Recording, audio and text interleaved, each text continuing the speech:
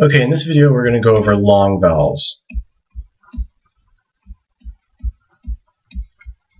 Now, in the fourth video I mentioned to you that there are 3 vowels in the Arabic language. There's the alif, there's the waw, and then there's the ya. These are commonly associated with the A sound, the U sound, and the E sound, just like the fatha, the dhamma, and the kasra.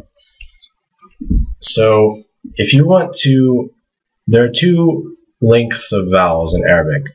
If you want to make it short, you don't do anything. You just put the harakat, the short vowels, on the letter. So, for example, like we had last time, we had ban,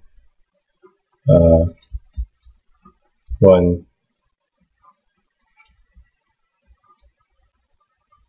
and bin. So you can see these aren't really stretched out. It's just ban, bun, bin. Let me write this.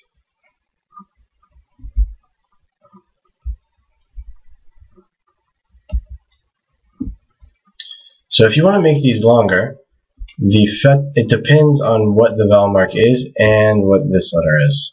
So these are correlating. So let's see. If you want to make this A sound longer, you put the alif there. So this becomes ban. So ban, ban, ban, ban. It's similar with the waw and the dhamma. This would make a boon, boon. And this, if you want to make the kasra longer,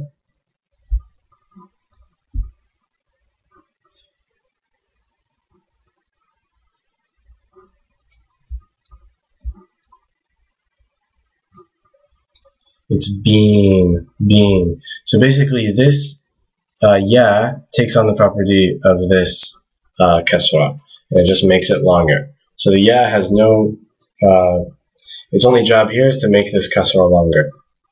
So this is bean. So again, ban, ban, bun, boon, bin, bean.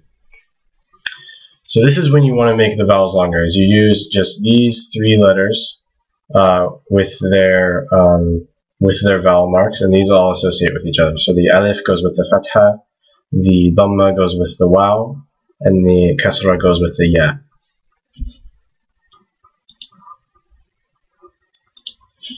There's also 2 diphthongs in Arabic. And this is when you combine 2 vowel sounds together. So the 2 sounds that they have in Arabic are, to the 2 mixed vowels, are A and O. A and O. This happens when you start mixing up the vowel signs with each other. So, let's see, remember bean?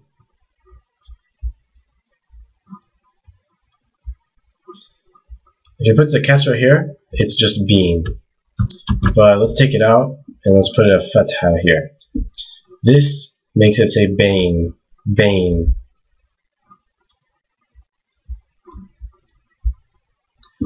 The O is the same.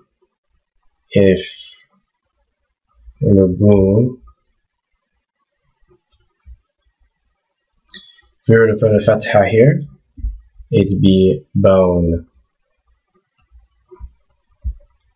Bone.